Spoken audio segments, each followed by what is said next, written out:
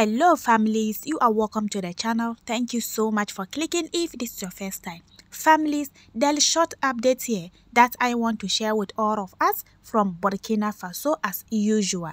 And I read, President Ibrahim plans to strengthen the security system in the North Central.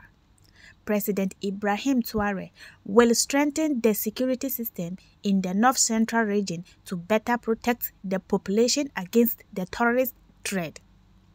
Defense Minister Brigadier General Kasum assured on Wednesday. Lovelies, this information is from Information Agency of Burkina Faso. So let me read one or two comments to all of us before I end it because it is just short updates.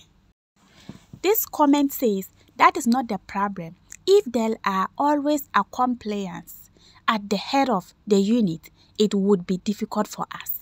Another comment says it is the right time for a vibrant continuity, allowing us to strongly ground the foes, enemies of happinesses.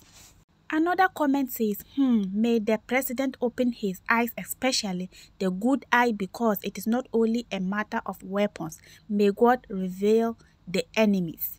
Another comment says, this is the east of the most concern. It is from there the movement happened, to be done in the east center circle of the Mohom and the Sahel in particular. Families, I don't want the video to be too much long. If you've watched to this point, I really appreciate you a lot. Don't forget to give the video a thumbs up and subscribe to our channel if you haven't yet. See you guys in the next video. Bye for now.